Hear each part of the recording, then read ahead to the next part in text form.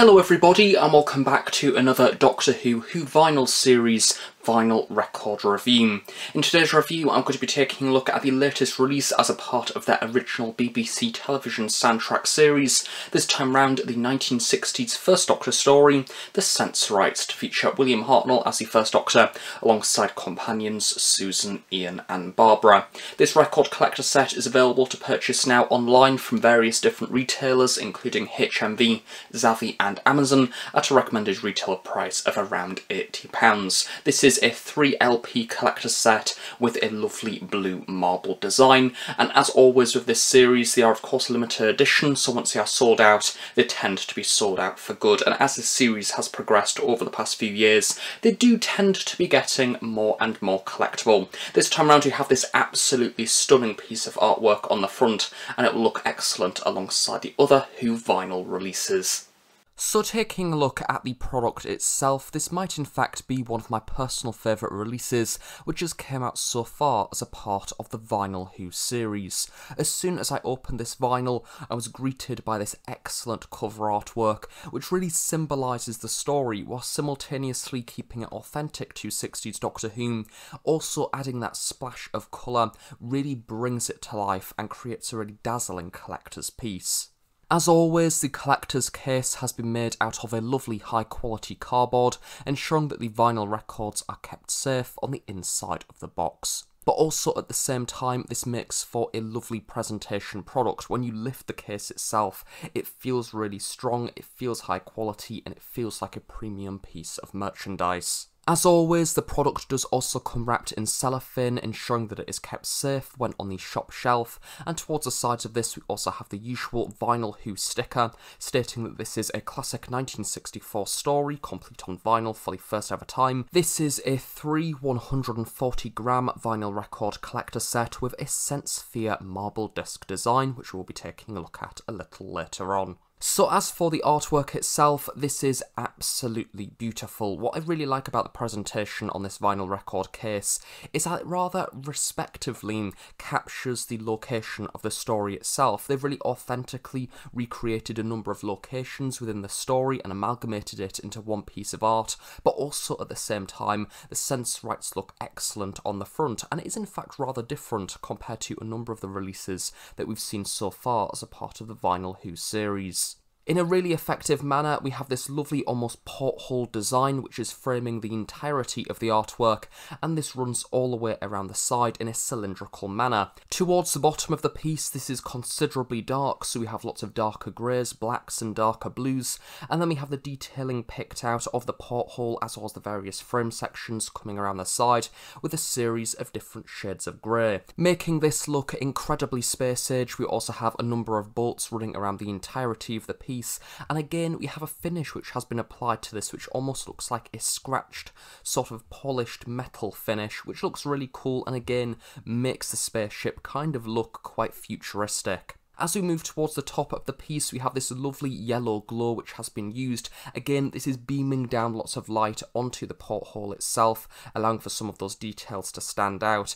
And again, it kind of makes it look like the Doctor Who logo is also glowing under this beacon of light as well. So at the top, we have the BBC logo, which is in the usual white typeface, along with the current era Doctor Who logo. As always, this has been embossed with a lovely silver finish and really does stand out, in particular on this release, due to the way that silvers and greys have been used. Below this we also have the title of the story, again picked out in a white typeface, and the same applies at the very bottom of the case as it states that this is the original BBC TV soundtrack for the story.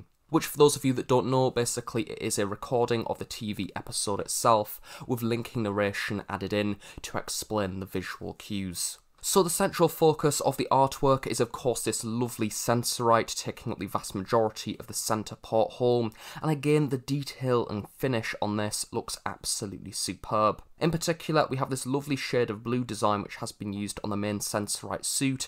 This is almost a swirled finish, looking almost like an oil painting, using lots of darker shades of blue in certain areas of the suit, and then some other details have been picked out using a lighter colour application. The Sensorite is also holding this unusual wand accessory, which also came with the 5.5 action figure released by Character Options. This looks very alien and again very detailed and very authentic to the prop as seen within the story itself.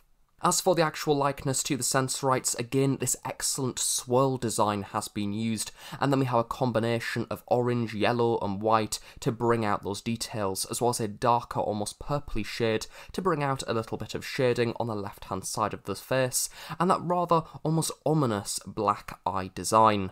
Of course, surrounding the entirety of the face, we also have lots of facial hair, looking almost like a professor-esque character, and the detailing on the beard, including the various different strands of hair, have been picked out excellently with an orange colour application. Again, I think that this is a really effective design. The way that they've managed to capture the likeness of the Sensorites using these swirls, it looks incredibly cool and unique and unlike any other Doctor Who artwork that I've seen.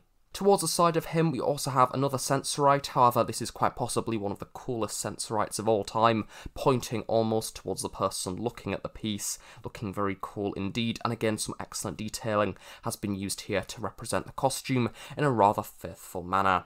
Towards the back of him, we also have a glimpse to one of the locations within the story itself. Again, some excellent colouring has been used here, some darker purpling on the floor, a little bit of orange to almost represent those curtains in the background leading to another area within the spaceship, but also those rather alien-esque coffee tables, which I'm pretty sure do crop up in quite a number of classic Doctor Who serials. We have a few more bits and bobs going on towards the opposite side of the porthole, so to start off with, we have lots of rather circular designs. Of course, you have that lantern almost coming down from the ceiling. A lovely glow is being emitted from this, where you can actually see the white light almost shining, which looks excellent. And again, we have almost a TARDIS archway there, coming off towards the centre of the piece, as well as a number of tables and computer components dotted around the control room. Rather unusually, we do also have two further Sensorites towards the right-hand side, almost holding Susan's shoulder in a rather ominous manner, one of which is holding the little telescopes as seen within the story itself, sort of incorporating in the rather unusual personality that the Sensorites have within the episode. And of course, a rather unique thing for this release is that we actually have a reoccurring character. Normally the Doctor and his companions are left absent, but we have Susan there looking towards the central Sensorite. I know that a few people on social media have questioned the likeness to Susan. It is a little bit simplistic, but you can most certainly tell who it is meant to be. And to be honest, it is a background character. She's not the central focus of the artwork. So to me, I think it works rather well, once again, using various different shades of blues and whites to pick out some of those basic details on the face. I think that this overall looks really good. As per usual with this series, the darker colours do of course follow around to the side of the box, where it does also state the Doctor Who logo as what's the title of the story once again. And then as we flip around to the back of the box, we have a continuation of this excellent space age design. Again, this has been framed rather nicely in this porthole, using and incorporating the same details, including some darker shades towards the bottom and this lovely yellow light beam towards the top. And now we have a closer look at the control room within the story itself. Of course, more focus on the various different panels and computers, and almost a radar piece there in the very centre, looking very alien, very futuristic, and of course we have the TARDIS towards the side as well. As always, this is in fact a really nice and satisfying design, because throughout the entirety of the Who vinyl series within the collector sets, we always usually have the TARDIS landing in a certain environment which represents a story, and again the TARDIS design is exactly the same to all of the other vinyl Who releases. Although at first glance this may look quite simplistic, there is in fact quite a number of smaller details on the TARDIS exterior, with even details of the lock towards the side, the pull to open signage, which can be seen ever so slightly, although it was kind of darkened a little bit. And then we also have of course the various panels on the windows and on all four sides of the TARDIS exterior, and the Police Public Call Box sign there at the top as well, also glowing with a slight suggestion of the light. All of this has this excellent colour palette applied over the top. We don't just have the basic TARDIS bloom, this time it is incorporating the colours which have been used on the front of the cover art, so we have lots of lovely shades of purples, pinks, yellows and oranges, making it look like as if the environment is reflecting on the TARDIS. I think considering that this is a 1960s episode of Doctor Who, Demon Music Group have done an excellent job to really colorise, I suppose, this story and make it look cool on a vinyl presentation case. It looks very warm, very alien, but very Doctor Who. Towards the bottom, it also states that this episode stars William Hartnell as the First Doctor. The episode is written by Peter R. Newman, and it has linking narration by William Russell, who did, of course, portray Ian Chesterton. At the bottom, hiding away, we do also have a few company details, including the barcode, the BBC logo, and the Demon Music Group logo. As we open up the vinyl record case, we are greeted by the time vortex on the inside of the lid. This is also present on the base of the box. This utilises exactly the same colour palette to the cover artwork, therefore we have various different shades of blue, creating this rather energetic time vortex, along with a lovely centrepiece of orange and yellows emanating out from the middle. Rather excitingly, this collector set does actually have a brand new edition for the first ever time as a part of the Vinyl Who series, and it is in fact the cover artwork once again, which at first may not sound exciting. However, this has been printed on a lovely high quality card. However, what is a really lovely touch is in the bottom corner we have the Vinyl Who logo actually embossed into the card. Now this is an excellent piece, especially if you like framing your vinyl records. I know that HMVs sometimes do vinyl frames, so this will be excellent if you do particularly like this artwork and want to have it on display. As per usual, this collector set does also come up with the usual booklet. Opening this up, we are greeted by the entirety of the cast and credits for this 6-part First Doctor serial. In the top hand corner, we have the title of the story once again, as well as stating that this episode was first broadcast on BBC One between the 20th of June and the 1st of August 1964. And in the bottom corner, we have a number of production credits, both for the episode itself, the audio release, as well as this 2022 vinyl record release. As for the overall design and colours of this section of the record, once again we are utilising the colours which have been seen throughout the entirety of the cover art, with this lovely shooting star effect, and of course the various characters also picked out with these colours as well. This is of course a 3-piece vinyl record collector set, so when you put all of the records within a certain order, it does of course create an image, which is really nice as always. The first of which is of course the back of the box of the TARDIS exterior and the Sensorite spaceship, and then as we flip over to the opposite side, this does also include once again a larger version of the main cover art. A rather unusual feature of this collector set, which I don't know if it's present on all of the releases, is that the individual record sleeves are also wrapped in cellophane. I've never encountered this in the entirety of collecting Doctor Who records. Don't know if it was intentional, don't know if it was a mistake in the factory. However, if you like to keep your records extra safe, you can have them wrapped in cellophane, although you probably won't be able to play them. As always, of course, the record protector sleeve is made of ever so slightly thicker card. However, sliding out the main vinyl sleeve, this is the same design to always. All of the sleeves are exactly the same regardless of which record you are looking at, so on one side we have the TARDIS in the time vortex in the very centre, and then flipping around to the opposite side it also states the title of the set once again, the LP number, and then we have the episodes which are presented on that particular record, including its side and the individual episode title, because this is of course a 1960s episode of Doctor Who. A nice touch is also the broadcast date, as well as a full list of the casting credits, as well as a little bit of brief behind the scenes, and a very brief little synopsis for the episode itself, almost looking a bit like a TV listing.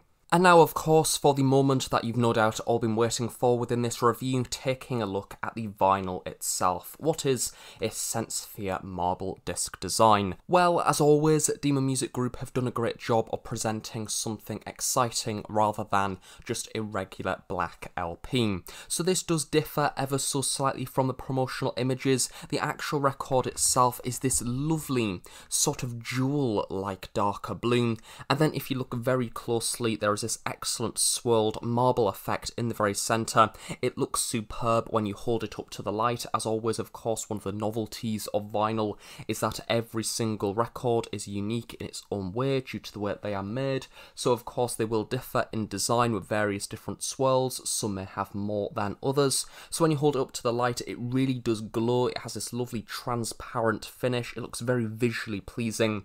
I'm very, very happy with it. In the very centre, we do also have the usual Doctor Who logo, as well as stating the side and the LP number, as well as the individual episode title. So in summary, for this review of the Doctor Who original BBC television soundtrack for the Sensorites, pressed on 3 LPs, this is a lovely product. If anything, it might actually be one of my personal favourites, which has been released as part of this series to date. I think it is a lovely combination of design and colour scheme, and overall is really striking, and I think that is really important for 1960s Doctor Who episodes in particular, because we are so used to them being in black and white, and having a lovely colourised piece of artwork on the front which really does stand out, really sells the story, and is definitely something different to add to your collection. I think the Sensorites look excellent on the front cover, looking very alien, but also I love the way that the artwork actually celebrates the set design from the story itself. So as always with these records, if you are a fan of the series, I most certainly recommend picking up this collector set, and certainly if you are a fan of the story as well. But as always, these records are kind of a collector's piece, so if you've got the previous releases, you kind of know what to expect. It is an incredibly high quality collector's item, but undoubtedly will not be for everyone. If you are fine with watching this story on DVD or simply reading the target novelisation, then simply stick with that. This is for Doctor Who fans who want something a little bit different to add to their collection. So thank you very much for watching this review. I really hope you have enjoyed it. Do of course stay tuned on the Host Productions for regular Doctor Who content. Of course, on that note, have a nice day. I shall see you all next time.